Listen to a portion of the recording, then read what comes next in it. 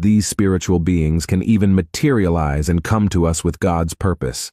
In Hebrews chapter 13, verse 2, it is written, "Do not forget to show hospitality to strangers, for by so doing, some people have shown hospitality to angels without knowing it." Notice that the Word of God affirms that we can receive angels into our homes, as seen in the example of Lot, Abraham's nephew, who received the visit of angels in his house to deliver his family from the imminent destruction upon Sodom and Gomorrah. In addition to being able to rely on God's angels in moments of deliverance, we can also believe in a commander more powerful than the Archangel Michael. Isaiah prophesied about this powerful commander and called him the Prince of Peace. His name is Jesus Christ.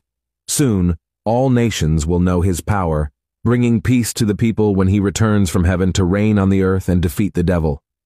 Jesus is above any angel, principality, or power.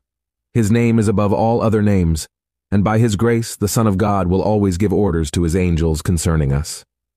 Isn't that wonderful? Therefore, we should praise and exalt the name of Jesus. So tell me in the comments, have you ever experienced deliverance by an angel? Have you had a moment when you received a miracle or were even comforted by God? You can be sure it was an angel, and I want you to write about it in the comments. It will encourage people to trust in God's care for them. Amen? I hope this video has strengthened your faith.